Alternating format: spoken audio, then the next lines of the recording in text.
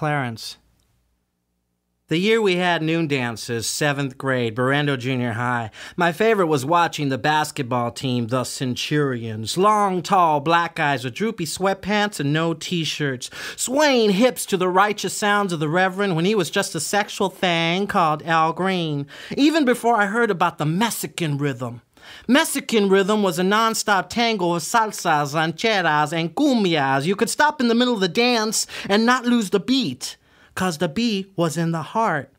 Mexican beat was born on street corners in downtown L.A., a rhythm hiding in alleys behind Lucy's All-Night Tacos and the Habana Bakery. Mexican rhythm was copycat Soul Train with a switchblade. Mexican rhythm was K-Day before White Hat Soul. Mexican rhythm was running down Broadway and ducking into Woolworths with the ghetto blaster that was too small to show attitude or be stolen. Mexican rhythm was hot nights and gang fights. Mexican rhythm was our drunken fathers talking the strange language.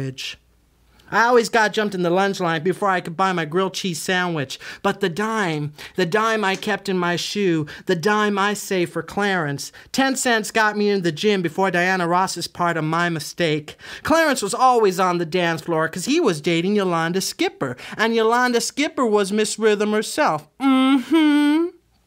If Clarence would have made it a 9th grade yearbook, he would have had titles like Most Likely to Get Stronger or Most Likely to Beat You Up in the Hallway. A badass motherfucker who worked out by lifting us from the belt loops for a round of 10. But it wasn't the muscles that won me over, it was the hair.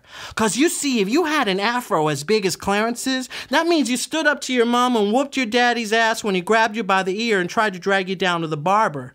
I, of course, was almost bald. But when he grabbed me and pushed me away with the chomp, move out of the way, you hogging up all of the dance floor, a kind of electricity raced through me, because one strong shove fueled 100 fantasies to be used under a bedsheet quietly. Later in the gym, I imagined that I was his basketball, and he grabbed me, and he caressed me, and he ran with me like I was a part of him, a part of his body.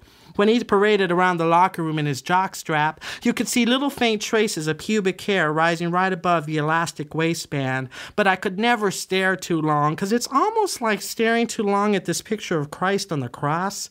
People think you're strange.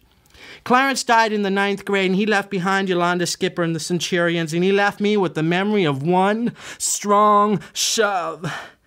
It gets me by, even now.